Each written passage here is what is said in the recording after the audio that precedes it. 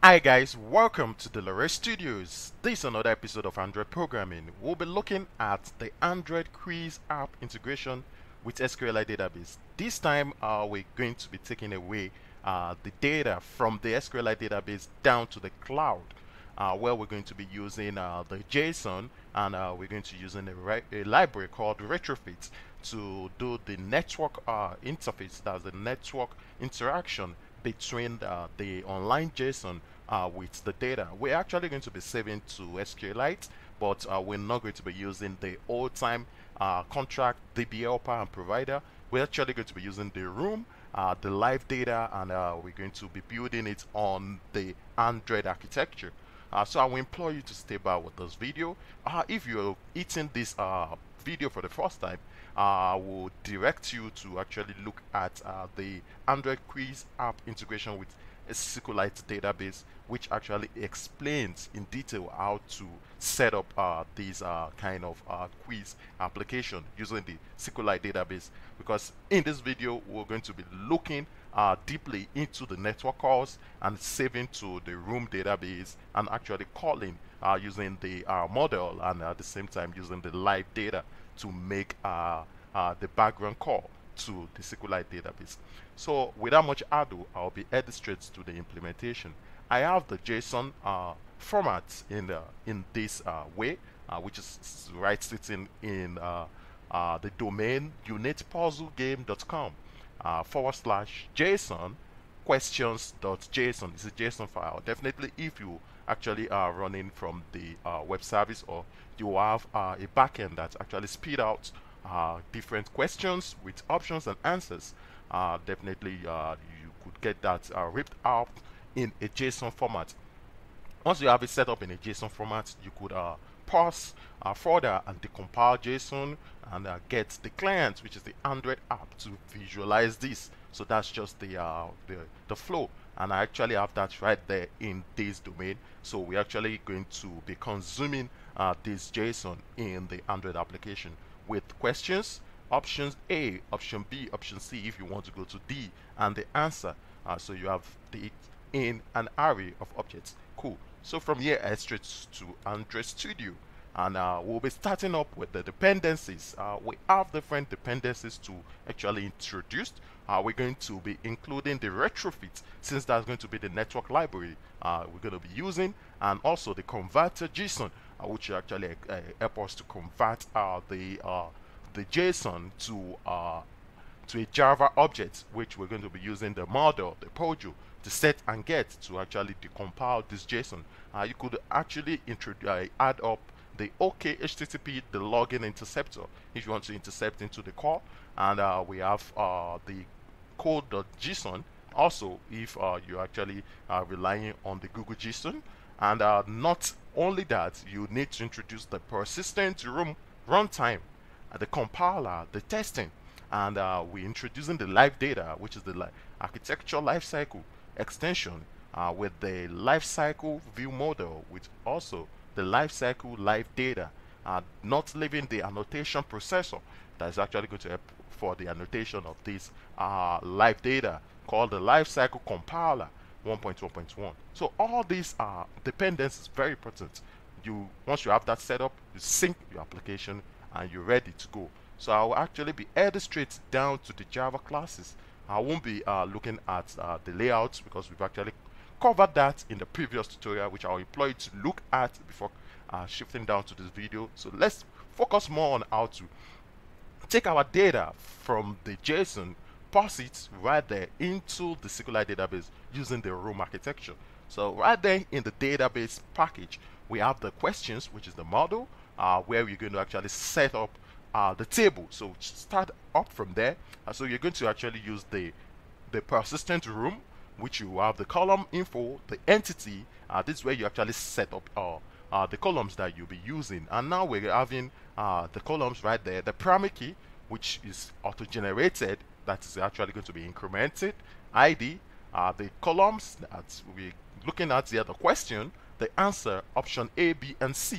So that's just it, and with a constructor right there. So you could have different formats of constructor to set and to get. So we have that passing all the parameters, all the fields, and we have the set and get methods. of this. So cool. Now we've actually set up a table name, which is questions table, with the columns in the questions class. So cool. It's an entity class, so you should understand what that is. Now we're going straight to the data access object, the DAO. See, this is where you actually set up the different implementation you want to do, the query you're actually making to the SQLite database. So you could select all from the questions table to fetch all questions. This is the first implementation we need. So it's actually listening to the questions model, and it's a list, and you attach it to the live data, so that in any change to the SQLite database, this live data gets updated at the fly. So that's just the sense of the live data. We have the insert when you're inserting to the SQLite database. So you set up that also, that takes a questions object. So it could actually use the constructor or use the set and get method. The delete from, if you want to delete from the table. So you could actually specify any query you want to manipulate with the SQLite database. Probably select specific columns, or select based on the ID or any flow. So you're actually going to set that up in the DAO. And now let's get to look at the repository. The questions repository right there. This is actually going to interact with the database, where you have the live data as well, to get all the questions, and the insert. Now when you're inserting, you're going to use the async tags, and it's very advisable to run the next tags, so that it's not going to actually run on the UI thread, so that your app won't crash along the line. So that's why you need to actually create a static class called insert async tag. So this is actually going to implement the DAO. That's just the repository we implement the DAO. Now you have the insert async tag. This is going to insert all objects into using the insert method of the DAO, and that gets directly down to the SQLite database. I hope you understand what that means. Now let's get to look at the room database. This is the database itself, where you specify the annotation at database, and with the class, which is the questions model, where you have the columns, the version of the database, and you could actually see this. This is like a boilerplate which could be reusable for you to actually create your new database with an instance of the questions room database, and also get the application context, and you set up your database with this format. You could actually populate the database with an already existing data. Probably you want a data from start, but that is not really necessary based on this implementation, because we are actually going to be using Retrofit, and we're going to be pulling the JSON data, and we're going to be saving that right into the SQLite database. I think that's just what we need to focus on. So let's get to look at the network, where we'll get to actually specify Retrofit here. We have the data service generator. This actually have a static class, or yes, called a static method rather, called the create service. It takes a parameter called the create service. This is where you get to build the Retrofit. You add a converter factory, where you pass the JSON converter factory. So it's actually going to convert any implementation to a model, or the POJO, which is what we are actually pointing at. You have the base URL, which is the unitypuzzlegame.com. That's the first aspect of the URL. We have the base URL and the endpoint. Majorly, the base URL doesn't change. The endpoint is the variable, is the changing aspect of the HTTP link. And now, okay, HTTP could actually set timeout, where you connect your timeout and the right timeout. That's optional if you really want to do that. And for debug purposes, you want to actually see your flow. You want to see how the network calls will keep happening right there in the Android monitor or the logcat. You could actually log a debug using the HTTP login interceptor, and this will only happen when your app is in the build variant of debug, not in release. So you build up Retrofit, you have an object of Retrofit right there working. Now the service class, this is where you have your endpoints, and you could have your get, your put, your post, your delete, and different implementation. That's the verb that you need to manipulate with the endpoint. Now we're fetching data from the link we had, and this concludes the link JSON questions.json. And what we're going to do, we're going to have it as a list, because we're actually starting up with a list with an array, and you're going to have a question model as the POJO, which we'll be listening to. So the question model follows, which we have here, where we have it as the questions, as a string, option A, B, C, and the set and get as well. So that's the model that we're going to use to decompile the JSON. So cool, we have that set up. Now, the last but not the least is the questions view model. This extends the Android view model, where you have the repository set up, and you're going to be using the live data to catch what are you going to return as several benefits. Now, where you're going to put an observer on the data instead of polling for changes, and only update the UI when data actually changes. The repository is completely separated from the UI through the view model. That's the essence of the view model. And now you have the live data as well, which you still call from the repository. You could see that, and you point at the questions. We have that set up in the database model, in the database package rather, and you have the object, the M all questions.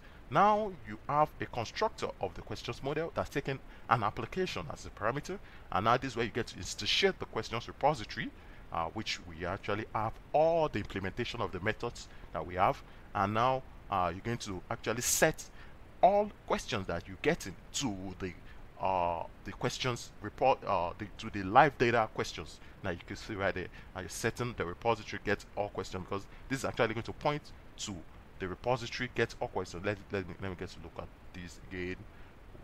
Cool, get all questions over here, and now that's the implementation you are having. As you can see it right there, and it's going to set that to the live data. Now look at the insert method.